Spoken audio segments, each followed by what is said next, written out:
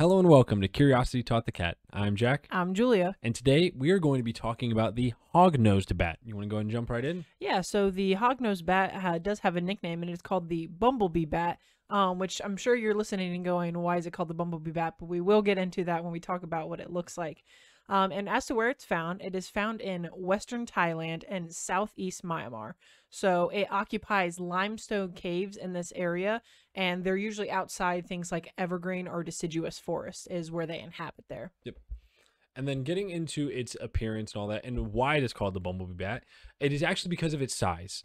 So the hog-nosed bat weighs less than a fourth of an ounce and is approximately an inch in length. So this is not its wingspan. This is its body. And as you can see here, the hog-nosed bats are tiny. Not only are they the smallest species of bat, they might be the smallest mammal in the world if going by length and not size. They are absolutely tiny. And as you can see as for like coloring and whatnot, they have a reddish brown or kind of gray coat. So they're not extremely colorful, that very muted dark color as you see with a lot of other bats as well. And then just going into physical characteristics, it's a pretty typical bat shape, I would say. But they do have some interesting characteristics. Like in the pictures you can see, they have almost like a pig-like snout. And as well as their ears. Their ears are relatively large when you consider the size of their body. And as well as their eyes. Their eyes are considered large, but we can't really see a lot of it because of the fur covering it up. But they do have very large eyes as well. And they do have, again, they have pretty big wings for the size of their body. And this is because they hover a lot. So when they go out to eat and stuff, they use these wings to hover more than to try and flap around very fastly all the time. Yep. They also have extra webbing between the hind legs. So their back legs, you can see that they'll have webbing between them as well. And the webbing helps them to control their movement as they're flying. So they get a lot more tight movement compared to things that might not have that.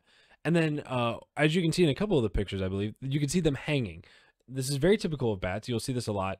So they have very strong legs and claws. The way a lot of bats are able to do this is they have toes that curl, and it allows them to roost with ease. And then they'll have this tendon locking mechanism that kind of makes it so when their feet are like that, they stay like that. They have to consciously unlock the tendon to get down. So it allows this posture to occur without consuming much energy. They don't have to think about holding themselves there. They just do it.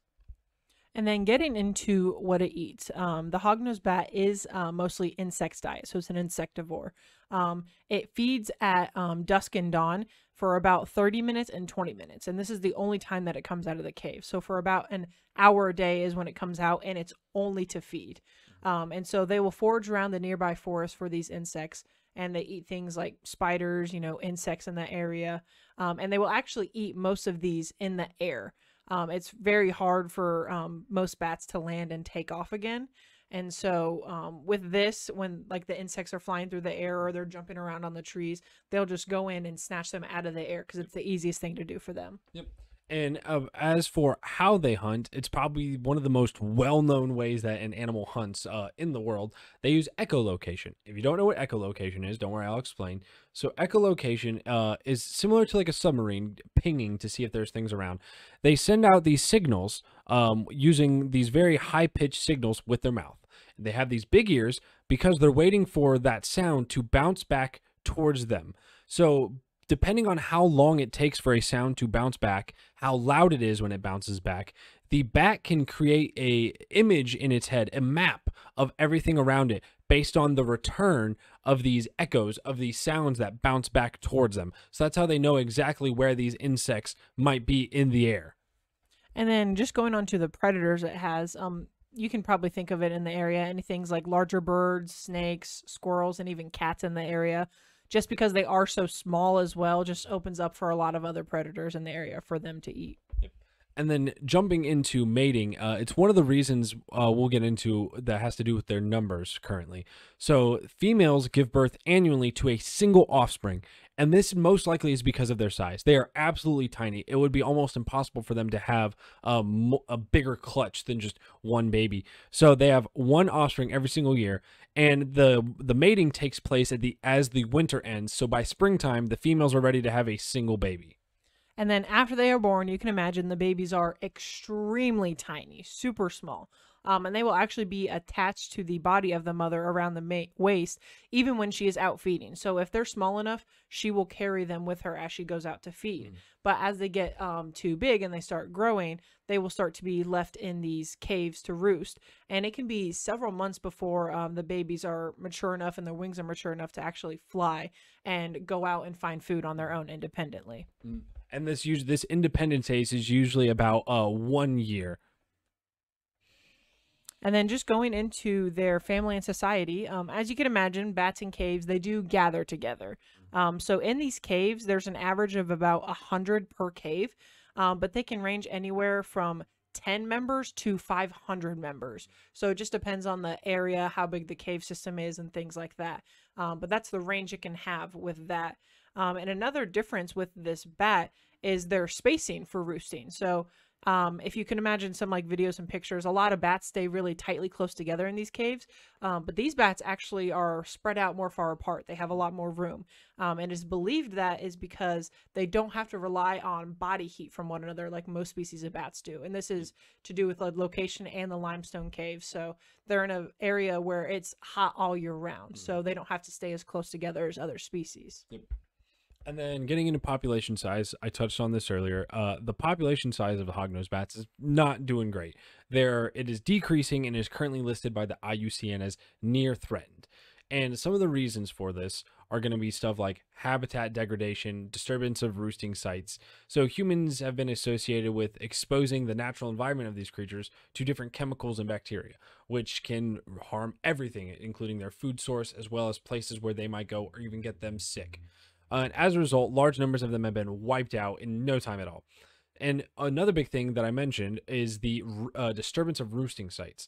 So when humans go exploring through their natural environment of these bats, it causes them stress and confusion. And this stress and confusion can lead to them not eating, and they may not mate.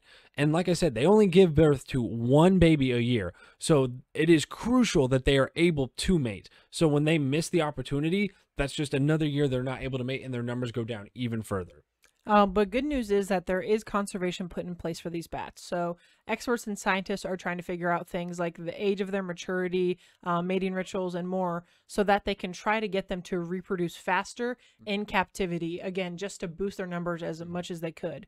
But it is hard to study them in their natural environment because of their location and how small they are.